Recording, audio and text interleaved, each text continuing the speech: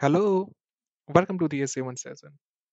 In the previous session, we have learned how to use the fragment. In this session, we will learn about the inline fragments. Here we are obtaining the user details. For this, we have used the user field, written the object of the type user. That's why we specified the user type in the fragment. Click on the docs button on the top right side. Search for the user. This user type implements those other types. GraphQL types also follow the OOPS concept. Those all fields are not declared in the user type itself. Some of them are coming from the actor, profile owner, repository owner, or those other types. Instead of creating the new fragment outside the query, we will use the inline fragment.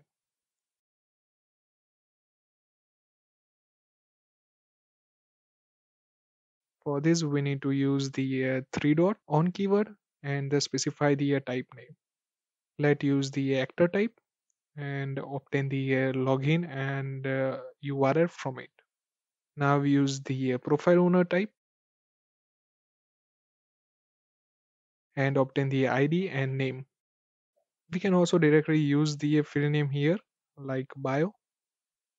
Click on the execute button. Here we got the result as per our expectation. Field defined in this part only included when the data written by this field match this type. For example, if the user is a not actor type, then it won't include those login name and the URL.